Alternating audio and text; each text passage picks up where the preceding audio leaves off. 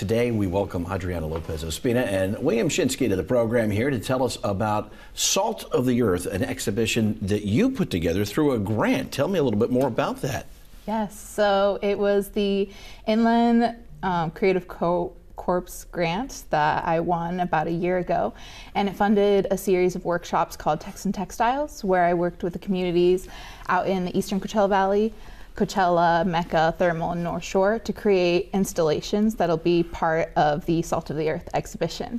So the grant was essentially funding creatives, either individual artists or nonprofits, to put together work and community organized arts programs to highlight public health and environmental issues. So I chose to do that work around the Salton Sea.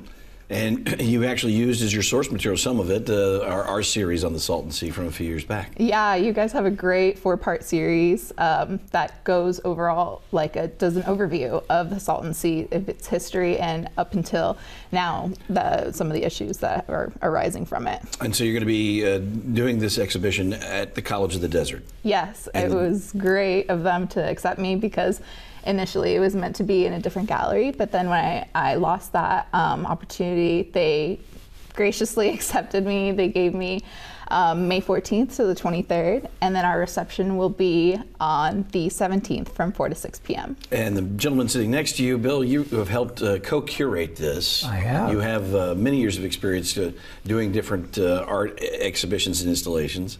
Many years. And it's always a joy to do something different and new. And I think just watching Alex do the logistics of this project, which were not easy. And I think one of the most important things, besides addressing a very serious issue, is that she was very successful in getting community participation from all levels, young to old, and it's a remarkable project that she has created. Well, and it's also on a very important subject and topical today, as we really struggle with ways to preserve the Salton Sea and also understand the health issues that are created by the shrinking of that body of water. So it's so important.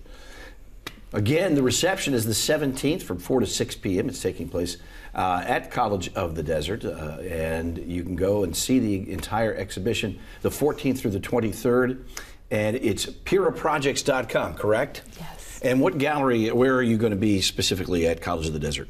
It'll be in all 3 spaces. There is a lot of work. The Marks Gallery. The Marks Gallery, all 3 spaces. piraprojects.com for more information, but go check it out. Brand new and important topical artwork. Thank you both for being here.